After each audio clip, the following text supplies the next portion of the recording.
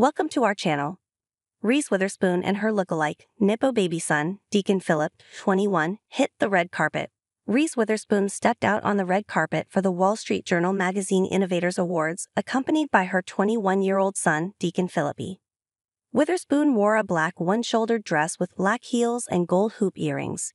Deacon, whom Witherspoon shares with her ex-husband Ryan Phillippe, wore a navy suit accompanied by black loafers. The event was held at the Museum of Modern Art. Other celebrities in attendance at the event included Ariana Grande, Salma Hayek, Emily Ratajkowski, Penelope Cruz, and many more. Witherspoon's boyfriend, Oliver Harmon, was notably missing from the event. Witherspoon and Harmon, who is a minority co-owner of the NHL's New York Islanders, as well as a founding partner of Searchlight Capital, have been casually dating on the down low since they revealed their relationship earlier this year. The romance between the two developed from a friendship and became public in July, but it is unclear when the couple met and when the nature of their relationship shifted. There has been much criticism of Witherspoon's tendency to bring Nepo Baby Deacon, a budding musician, to high-end events in addition to creating various connections for him.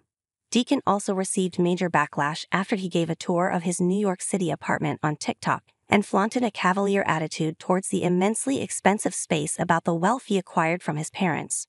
A long-standing issue in Hollywood, in late 2022 debate about the role nepotism plays in the workforce exploded, and celebrities like Maya Hawke and Zoe Kravitz were criticized for their success in the industry as their parents influenced their fame and helped them make connections when they were starting out. It begs the question, is a person only worthy of fame when they have to overcome adversity to achieve a new status?